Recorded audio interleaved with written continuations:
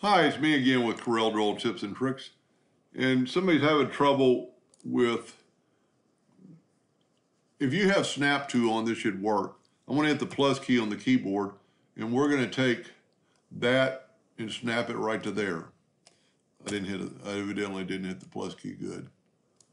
And then if you use Control D, it'll just do it again. Then all you have to do is press the plus key on the keyboard and put that one right there. As long as you have Snap to on and you grab that four-sided cross, it'll do that. Now, if it's a little difficult, you could do it with math. And I purposely made this thing 10 inches wide. So we're going to change our nut factor to 10. I'm going to hit the Control D and nudge it over. Hit the plus sign, either one of them will work. But how do you get it to go up there by math? So if you look at it the way I look at it, this point needs to go right there, which is equal. So what I'm going to do is draw a 2-point line from that node to that node, and you need to be accurate, so you need to put on the node. Get the parallel dimension tool, and then start moving it and hold down the control button, and you have 8.66. So take all that away and take your line away and change your nudge factor to 8.66.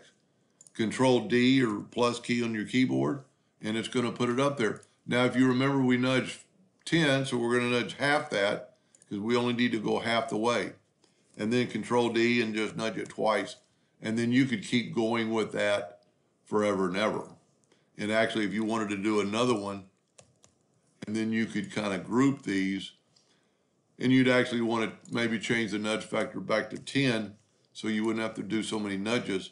Hit the plus key and just nudge it over till they match. And you could just keep going like that forever and ever and ever. You know, hit the plus key again. And this would probably be easier just to take it and use the snap to and have it snap to it. But mathematically, you're always going to be on dead end. You know, I happen to snap it perfectly. And then if you want to do it again, just hit the plus key and just move it over till you miss one and then come back. So you could make a very numerous of shapes like that, either by the snap to or math. I hope that helped them a little bit. Thank you for watching.